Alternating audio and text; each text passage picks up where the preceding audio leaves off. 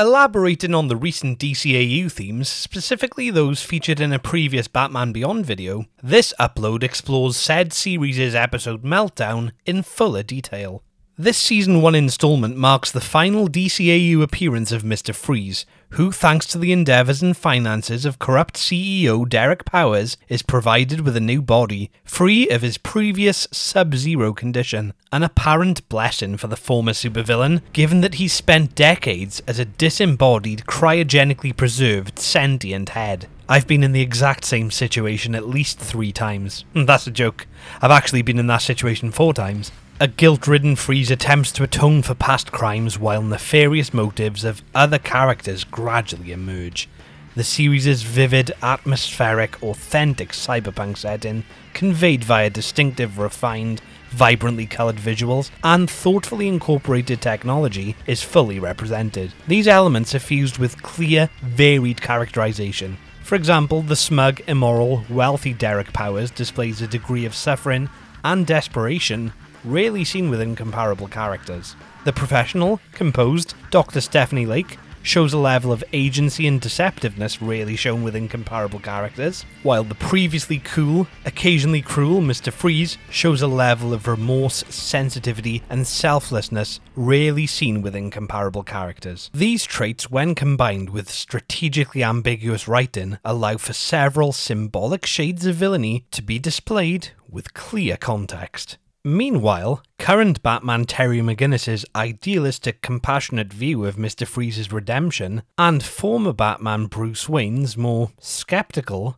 view of Mr. Freeze, his former foe's redemption, present several symbolic shades of heroism, resulting in a daring tale rife with deeply thought-provoking, balanced, understandable, relevant arguments on morality amidst a sea of sobering, tragic drama and intensely spectacular action. Meltdown essentially capitalizes on the bold, meticulous qualities of its predecessor, Batman the Animated Series, which, for those uninitiated, I should explain, is an animated series about Batman. It's a good thing I explained that, isn't it? While incorporating unique risks that were unusable in the previous show. The quality is enhanced by the proficient voice cast, including the late great Kevin Conroy as Bruce Wayne, the late great Michael Ansara as Mr. Freeze, Linda Hamilton as Dr. Stephanie Lake, Sherman Howard as Derek Powers, and Will Friedle as the new Batman Terry McGinnis.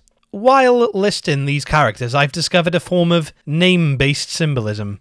Dr. Stephanie Lake is presumably called Lake because she essentially defrosts Mr. Freeze, melted ice becomes water, which is found in a lake, and sinks, and showers, and baths, and toilets. I don't have time to list every possible place that you can find water. That's next week's video. Derek Powers is presumably called Powers because of the amount of power he possesses, and Terry McGinnis is presumably called McGinnis because that is his surname. I might be reading into that last example a bit too much.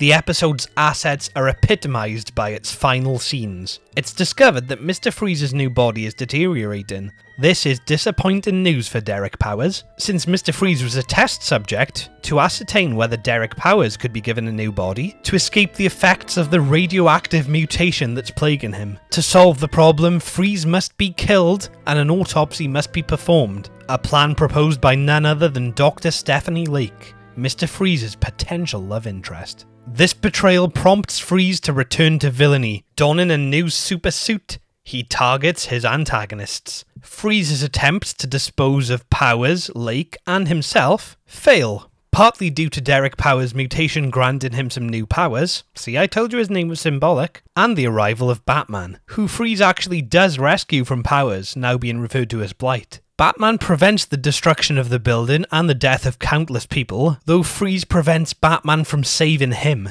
admitting in his final moments that the new Batman is the only individual to have displayed some concern for him. A following sequence shows Bruce Wayne, the old Batman, and Terry McGinnis, the new Batman, conceding that both of their views on the late Victor Freeze, specifically Bruce believing him to be villainous and irredeemable, and Terry believing him to be compassionate and redeemable, were valid, in a succinct, subtle, tasteful, meaningful, tender passage. After such high praise, negatives will be addressed in the name of fairness, though the only lesser point is that the episode perhaps faintly relies on viewers' prior understanding of Mr. Freeze's character, which may alienate newcomers, since he was first introduced in a different series. This is a forgivable flaw, to the point of almost being a non-issue, because firstly, most viewers of Batman Beyond will be familiar with Mr. Freeze and his previous DCAU appearances, and secondly because, even for viewers who are unfamiliar with Mr. Freeze, the episode does provide a clear enough sense of his character, so the events will be understandable, if less impactful. In conclusion, Meltdown is a tragic, complex, appropriately dark,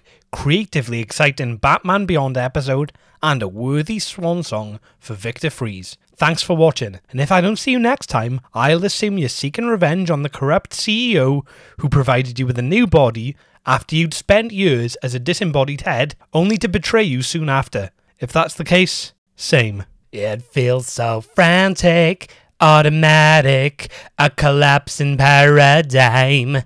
Everybody's dancing on the ashes, all hail the end of time. Few seconds left. Who will buy my sweet red roses, 4 blooms for a penny?